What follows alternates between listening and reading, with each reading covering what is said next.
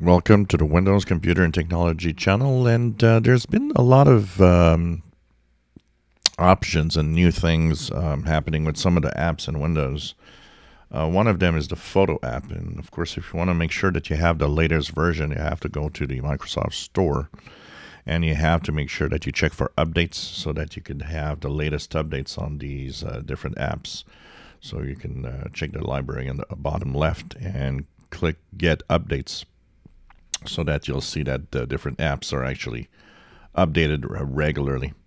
But it is particularly interesting to see how the Photo app has evolved in Windows 11 particularly. When you look at what's available now, you can actually even connect to not only do you have all photos or OneDrive if you're on OneDrive, you can actually connect to the iCloud photo service. So if you have an Apple device, you of course have iCloud for when you take pictures with your iPhones, iPads. That can also be connected. So now you have really a full access to the different options. So it's really, really nice to see that it's improved. I open pretty much everything with the Photo app when I show you pictures.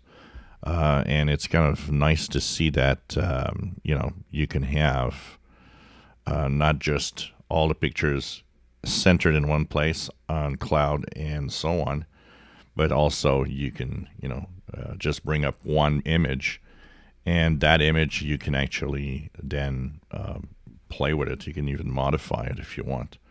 So it's kind of cool. Honestly, I find it to be very, very interesting. And I think it's worth maybe taking another look at all of it. Of course, you have the search, so you can search for pictures of certain things. So, for example, here I could put, search in photos, cat, and it should technically bring up all the cat pictures that I've got. And I've tried it; it works decently well.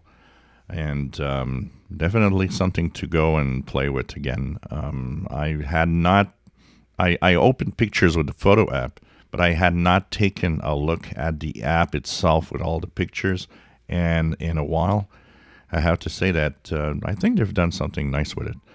I don't know if some of you are using the Photo app or not, but definitely it is something worth checking out for aggregating all your pictures within Windows.